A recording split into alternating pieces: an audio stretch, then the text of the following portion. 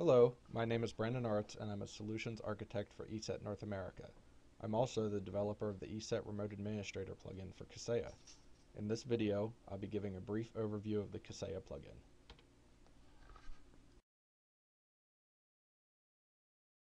The install process for the plugin is pretty straightforward.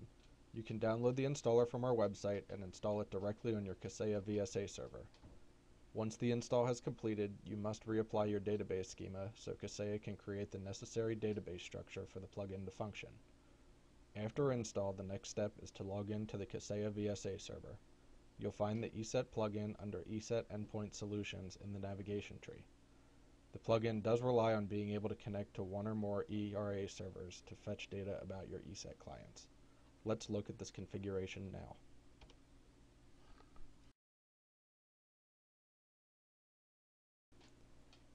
As you can see, I already have my ERA server defined. If I click on the server, we can view some details about this connection. The host name or IP address should be resolvable to all of your ESET clients. This configuration option is not only used for the connection from the plugin to the ERA server, it's also used during deployment so your ESET clients know where to connect. The ERA version of this server is version 6. We also support version 5.3. The refresh interval is set to the default, which is 5 minutes. Refresh interval is important because the plugin must connect to the ESET server to fetch updated data about your clients. From here, we can also view license usage,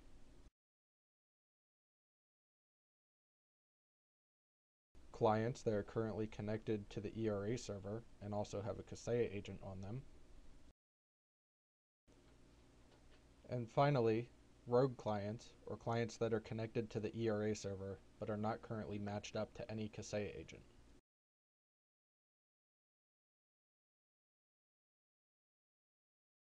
Let's talk now about the client view. The client view is the main area for viewing information about ESET status for all of your Kaseya agents. This view is also the place to go for performing non-automated operations on your ESET clients. From here, you can see if there are any protection status or product issues, create on-demand tasks such as scans or virus signature updates, assign or remove policies on a per-machine basis, and even deploy ESET to your Kaseya agents.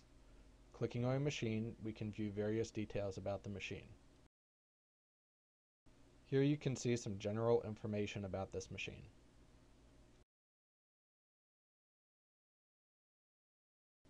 You can see information about threats that have been detected, scans that have been performed, ESET task executions, and assigned ESET policies.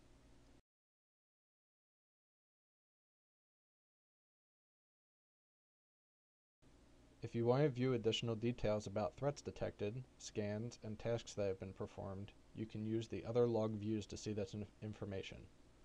Clicking on the threat log, you can see that I have a number of threats detected on various machines. By selecting a specific instance, we can view additional details about each threat. If you prefer a more graphical approach, this log information can also be used to create various graphs on the plugin dashboard. On the dashboard, you add pages, which can be named however you wish. Each dashboard page can contain up to 4 graphs. The graphs are capable of displaying information about client status, threats, and scans. I had mentioned earlier about being able to deploy ESET to your Kaseya machines via the client's view. To do this, we must first define one or more deployment packages. At the Deployment Packages page, click New. Provide a friendly name for the deployment package, and choose your ERA server that you wish for these clients to connect to. This is why it's important to use a publicly resolvable connection address when connecting the plugin to your ERA server. Next, choose the product that you'd like to install. You can either choose Endpoint Antivirus or Endpoint Security. If the machine is detected as running a Windows Server OS, it will automatically install ESET File Security for Windows. If you wish to install a specific ESET MSI, you can also choose Custom Deployment Package and provide your installers. Next, choose the license that you wish to use. Finally, if you're using ERA version 6, you must specify your agent certificate and passphrase if your certificate is set to use one.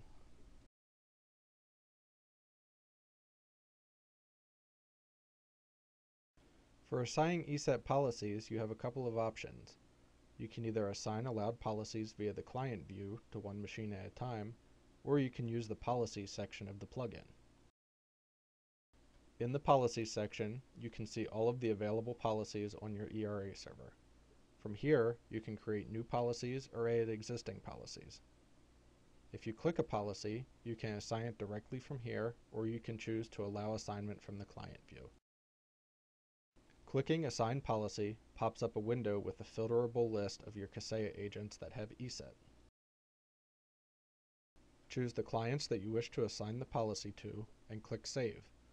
If you wish to assign the policy to all of your clients, you can click the Select All checkbox. Currently, the plugin supports some limited automation and notification via the Notifications section.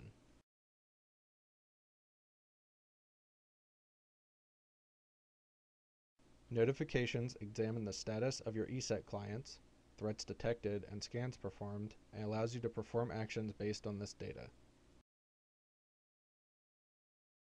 Notifications examine the status of your ESET clients, threats detected, and scans performed, and allow you to perform actions based on this data. Actions include creating ESET tasks such as scans or updates, creating Kaseya alarms which show up under the Monitor module in the VSA, sending emails, and also running agent procedures. As you can see, I currently have a notification defined that creates an on-demand scan of the machine whenever a threat is detected.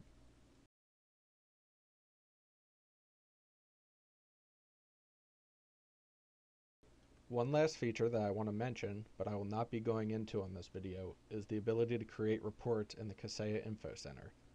The ESET plugin makes report parts available for reporting about client status, threats, scans, and ESET license information.